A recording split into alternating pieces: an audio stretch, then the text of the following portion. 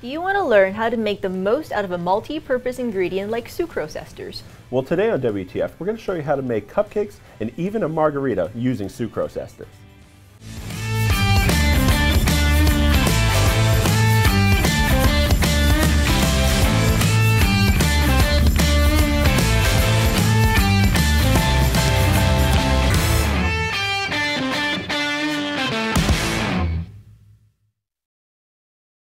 Hello and welcome to WTF, where we transform food here in the Modernist Pantry Test Kitchen. I'm Chef Scott Guerin. And I'm Janie Wang, one of the owners of Modernist Pantry. Here on WTF, every week we talk about unique ingredients, techniques, and show you recipes that you can get started with in your own kitchen. And today, we're going to be talking about a product from our catalog called Sucrose Esters, which, if you heard of it, you may have associated with one particular function, but today we're going to show you how to use it in two different ways, and of course, a couple of really fun recipes. So Scott, can we start with a little bit of what is a sucrose ester? Sure, so sucrose ester is a lot of different things, but a lot of the times people just think of it as a foaming agent. But it's a surfactant, and that basically means it can be used to emulsify foods, it can be used in baking, it can be used in cocktails. So it does a lot of really cool things, and one of the coolest things it does is when you mix it with sugar, it creates very, very fine crystals. So if you're trying to make something and you don't want those kind of crunchy sugar crystals, it'll make it extremely fine crystal. And we'll see that when we talk about the cupcake. Yeah, and most people will come across sucrose esters, I think, from the Salted Margarita from Jose Andres. Yeah, yeah, exactly. And so I think one of the things we want to do today is kind of do our own take on that. What do you have for us? All right, so we'll actually start with our demo here because it's really cool and it's a really simple way to kind of understand sucrose esters. So it's very simple. We're basically going to be making a margarita here, and we're going to be putting a nice salt foam on top. Generally, margaritas have the salt rim on the edge of the glass, but if we want to incorporate the salt into every single sip and have it be pretty regular throughout the entire thing, then the salt foam is a really cool presentation, garnish, and functional, you know. So what I have here is I have some water and sucrose esters mixed together.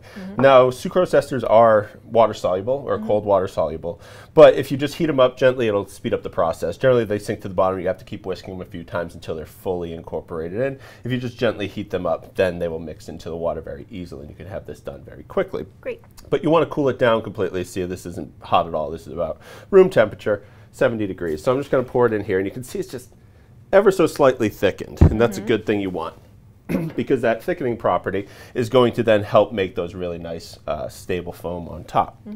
So with this, I'm just going to add this to the blender, and then I'm going to add in some sour orange juice and then some salt. So this is a very small amount of salt. Generally, there's recipes with much more salt. Now, I like it with less salt. It tastes less like the ocean. Yes. Yeah, so if you like more salt, you can absolutely add more. It's not going to hurt the recipe. And then what I just put in there was a little bit of hot sauce powder. And hot sauce powder is going to kind of bring out all those extra flavors that we're going to find in the margarita we're going to be making. So with this, it's very simple. Now I'm just going to blend it up. And this is where things can happen.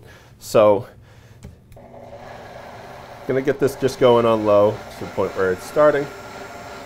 So Janie, we do get this question a lot, is that people try to make this foam and it's not working, right? Yeah. So there's a number of different things that could happen here. One, your sucrose esters aren't fully mixed into the water. That way they're just not fully hydrated and you're not getting that full kind of thickening powder or power. Two, make sure that what you're using is completely clean and completely dry. If it has any little bit of oil, oil tends to break the surface tension of all these bubbles. You know, so even if you just wash it in the sink and you dry it, but that sink had like a small residual little bit of fat from whatever you washed in there, it could be in there and it could just kill all those bubbles off immediately. So as we're going, we can see it's kind of like this milky white color, and that is a really good sign because there is bubbles being formed. So even if I turn this off right now, you can see it's kind of holding on to those bubbles. So I'm just going to get this going for a little bit longer. And for people who don't come across sour oranges very much, like what do you recommend for as an alternative? That's a good question because sour oranges sometimes can be found in grocery stores, sometimes they can't.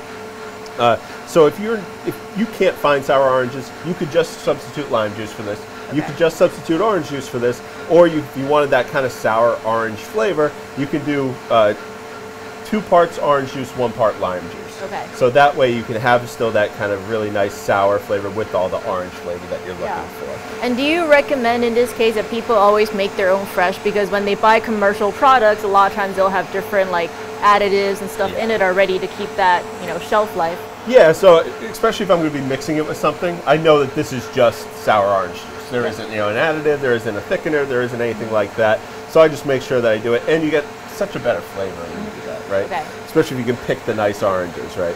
So I'm just going to let this go till there, and I'm going to make the cocktail now. So very simply, I just have a cocktail glass, and what I'm going to be doing is adding some lime leaves to it, and just giving them a quick muddle, just right in the bottom. So I want to get those oils starting to come out of the lime leaves themselves, and this will all be strained out, but you just want to give it a little bit of a muddle, and you get a more complex lime flavor from this, rather than just, you know, just putting lime juice in there. So the cocktail is very simple. I have some more sour orange juice I'm going to put in. Now I do some mezcal. I do half and half mezcal and tequila. If you prefer mezcal, you can use all mezcal, or if you prefer tequila, you can use all tequila. And then I want to give it a little bit different flavor from the sugar, because you can usually do simple sugar or simple syrup, which is just sugar and water. With this, we're going to do agave. Okay. Right. And I believe when you add agave to a margarita, it's technically a Tommy's margarita.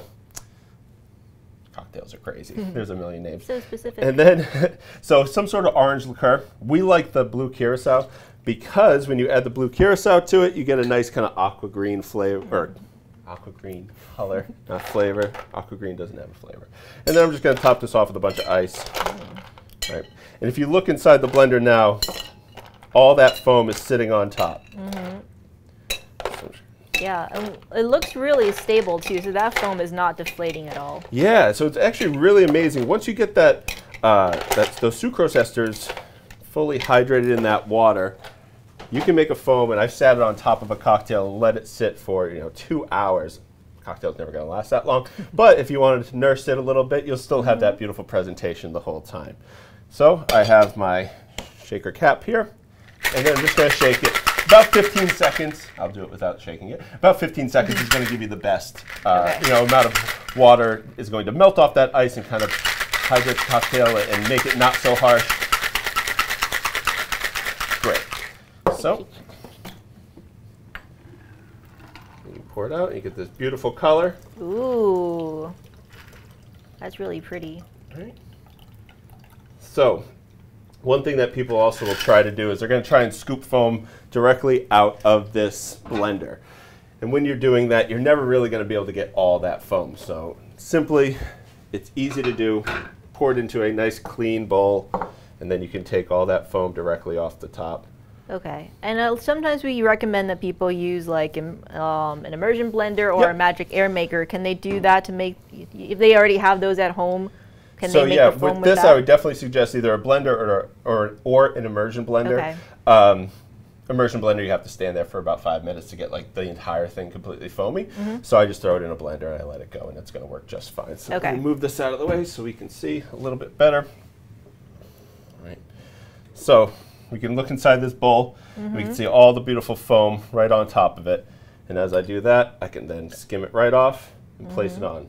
And obviously, if you don't want to use a very wide margarita glass, you can put it in any glass. You get a really beautiful presentation out of it.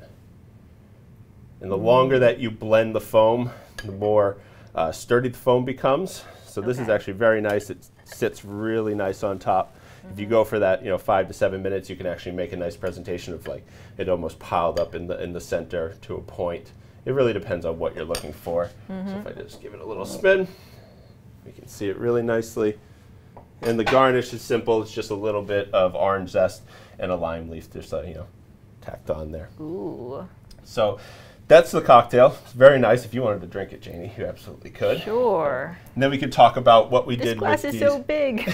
It's like as big as my head. So with these cupcakes, it's very simple.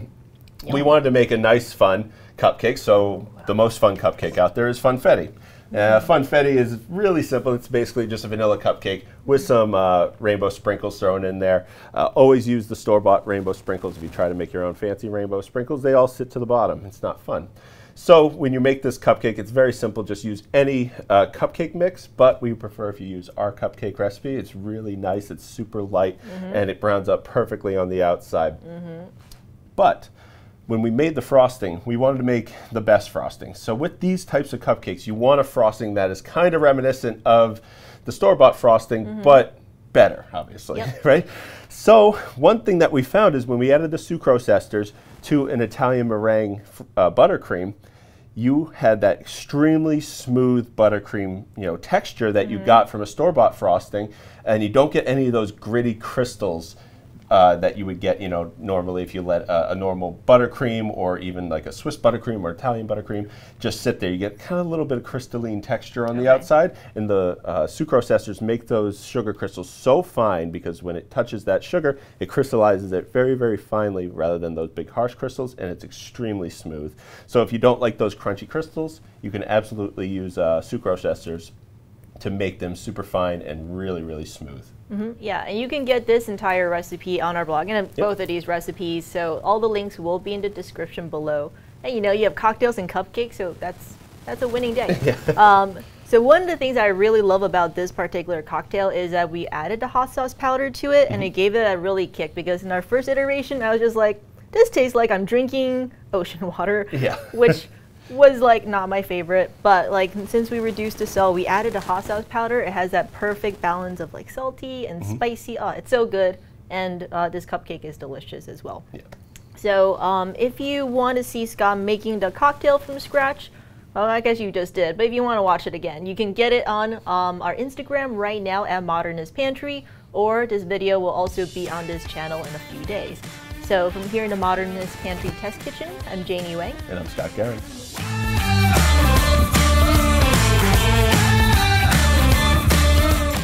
Thank you so much for watching. And if you haven't already, like, comment, and subscribe. And hit that bell so you get notified when we drop a new video. To get today's recipes and all of our recipes, remember to go to blog.modernistpantry.com, where you'll get recipes, ask a chefs, tips and tricks, and more. And if you haven't already, tell a friend so they know what's going on here at WTF. And as always, to get any of the ingredients you saw today, you can go to modernistpantry.com to shop. And until next time, we'll be here in the test kitchen helping you create memorable and magical experiences.